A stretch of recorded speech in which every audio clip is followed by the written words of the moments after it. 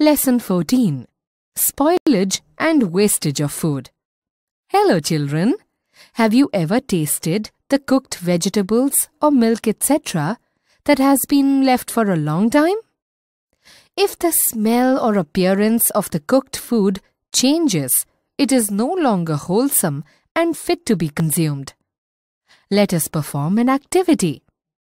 Take a piece of bread or chapati. Sprinkle some water on it and keep it in a dark corner. Observe it after 2 to 3 days. You can see a fluffy growth or blue-green patches on it.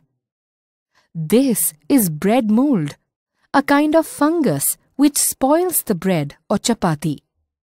Presence of moisture and absence of air are the two main causes for decay of bread. Dry fruits, cereals, spices and pulses do not decay easily because they do not contain water. Food spoilage can be prevented by preserving the food properly.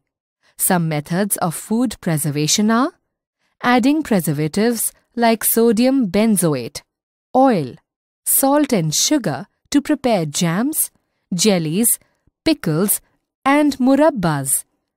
Cheese, meat and cooked vegetables are wrapped in polythene package with no air in it. Canned fruits and rasgullas are stored by heating the food, removing air and then sealing the can immediately. Boiling kills the germs that spoil the food.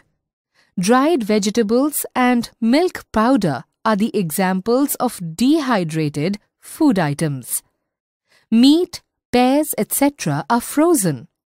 Low temperature slows down the growth of germs.